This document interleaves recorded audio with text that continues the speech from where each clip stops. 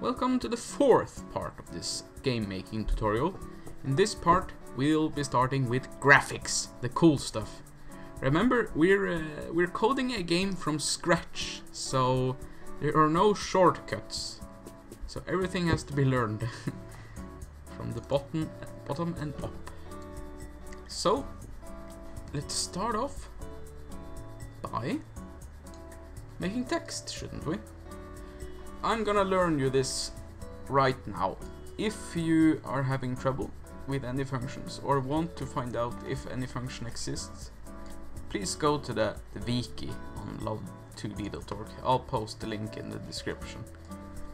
Here you'll have all the functions listed up depending on their module, like graphics. You get the graphics functions, the keyboard functions, everything. So let's go ahead with graphics, and we'll start off by making some text, shouldn't we? Yeah, I think we should. So it's print, yeah. It's the print function. So let's go ahead and copy this function. Notice that every single value here, or condition, is an argument, that's the proper name for it, is already listed down here under the function, telling what it does. So string, the text argument needs to be a string that tells the engine what text to write, what letters to use. And the X is the X position, Y position. This is the orientation, if you want to have an angle on the text. And then the scale. So let's go ahead. Let's just copy pasta that function right in. Lovegraphics.print and all the arguments. So let's go ahead and try to write hello world. Why not?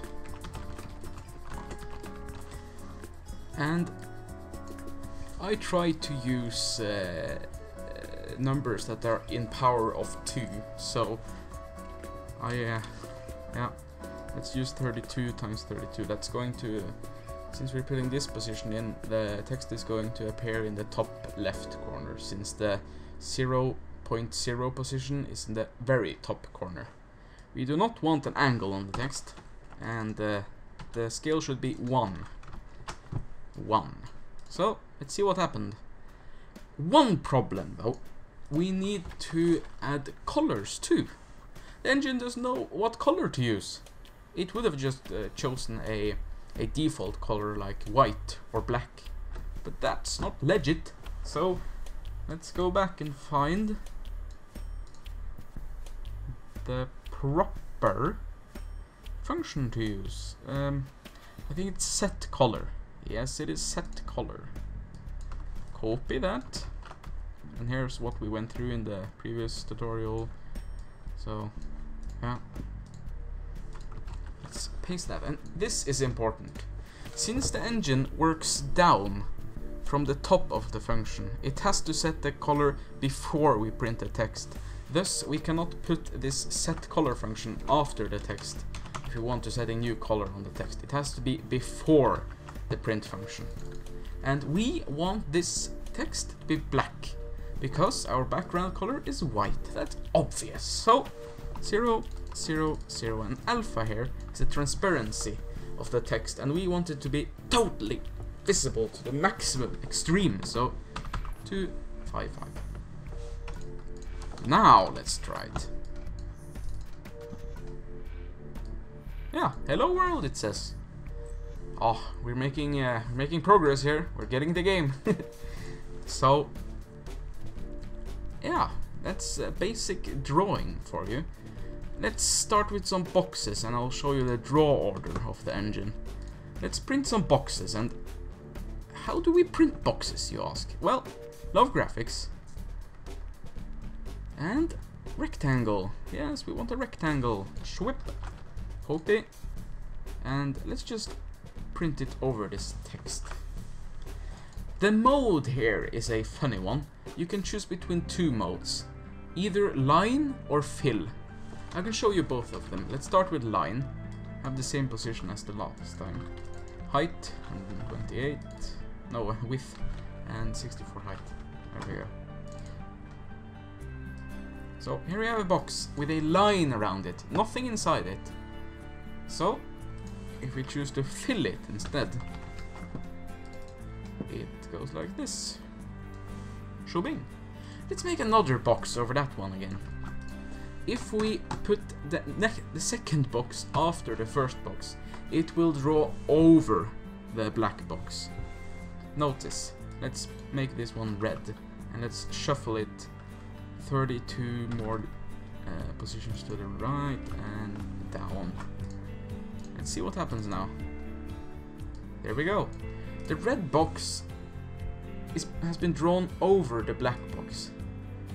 And this is because it has been set in the function under the black box. So black box is being drawn first, and then it goes over to setting the color to red, then it draws the red box.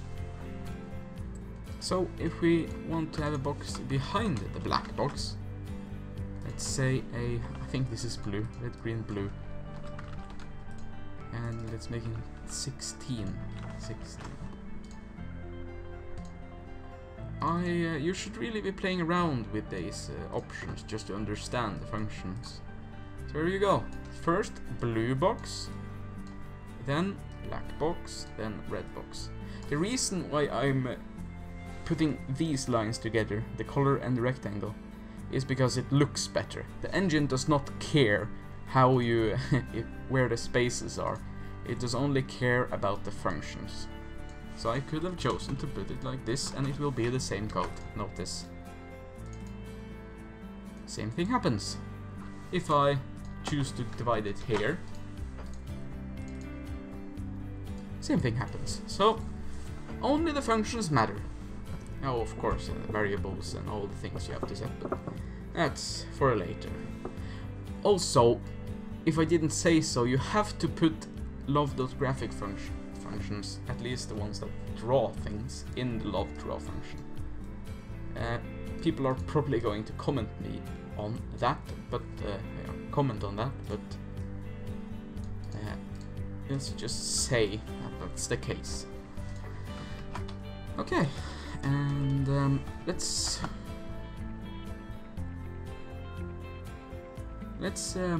do something more advanced. Let's make the box follow our mouse.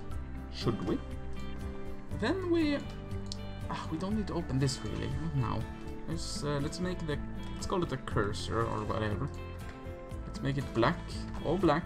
It shouldn't be too large, maybe 32 wide, 32 high. And the position can't be fixed. It has to move after the mouse, right?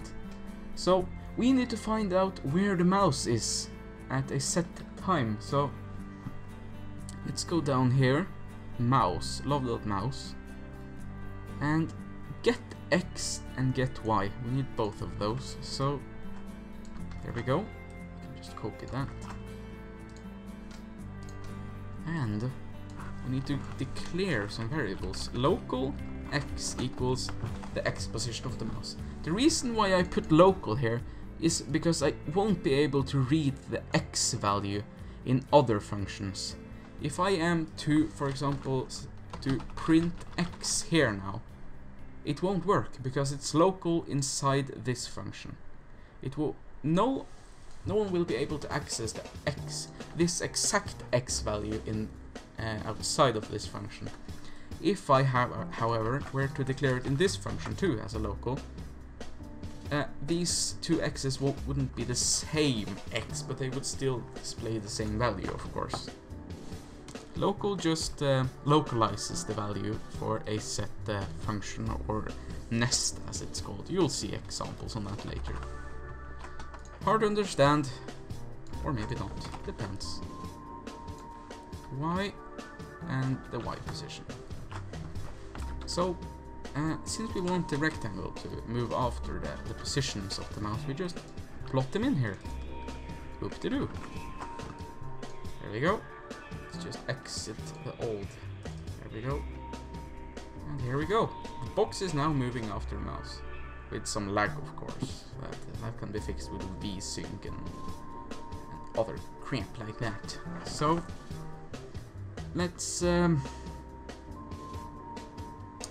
I don't want to have the box appear in the left corner, like the left top corner there, where the mouse is. I want the mouse to be in the middle of the box. And then we need to offset this box a little. We need to subtract half of its size from the X value. I hope you understand this. And here we go. Now the black box is in the middle of the mouse. You'll pick up this as you go and make your own games. I guess we'll conclude this drawing session now, and we'll see each other in the part 5. Auf Wiedersehen!